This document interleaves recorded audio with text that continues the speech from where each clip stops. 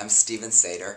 I'm the author and lyricist of Prometheus Bound, which is forthcoming at ART, and for which we're partnering with Amnesty International, which is our great honor. And happy birthday, happy anniversary, Amnesty, 50 years of extraordinary work around the world.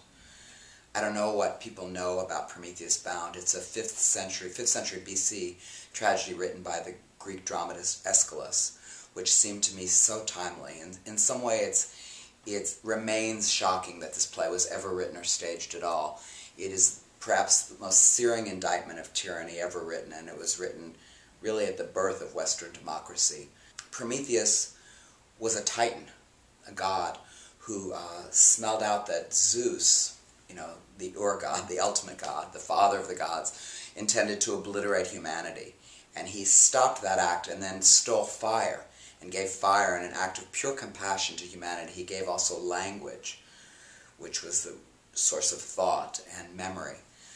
Aeschylus chooses to start his story, however, not during the War of the Titans and not with the stealing of fire, but really as Prometheus, this god is taken and nailed to a rock at the end of the earth, the very end of civilization, by two demigods known as Force and Violence. The play really sets forth the struggle of the soul in the hands of force, and the power of the human mind to resist.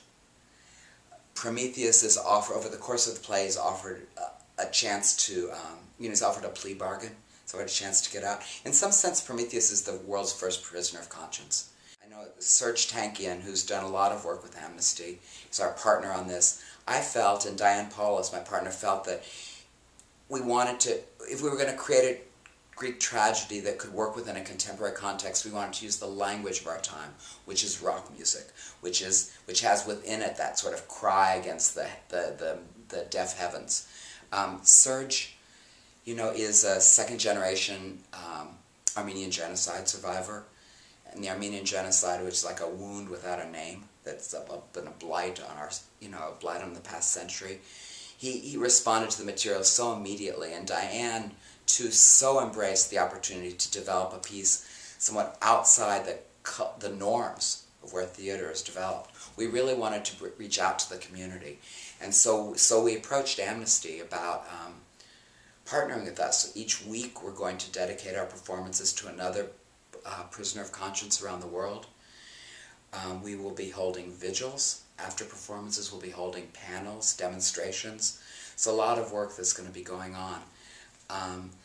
And I suppose our ultimate aim is to try and shine a light around the world and follow your lead in our own way.